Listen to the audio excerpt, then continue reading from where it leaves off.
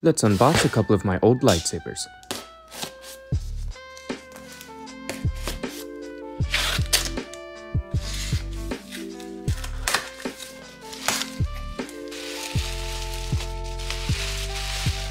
This is my custom lightsaber from Starfall Sabers. It's one of the first lightsabers I ever tried installing with NeoPixel technology. It never ended up working properly and I eventually broke it, so right now it doesn't work at all. However, I did end up making a pretty cool blade plug for it though.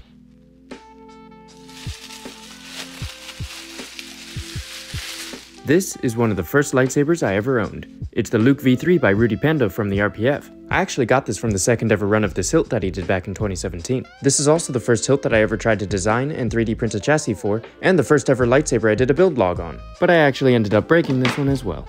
It's been a long time and a lot of lightsabers since I first made these ones. Hopefully when I finally get around to reinstalling these, I'll be able to bring them to life in a way that they deserve.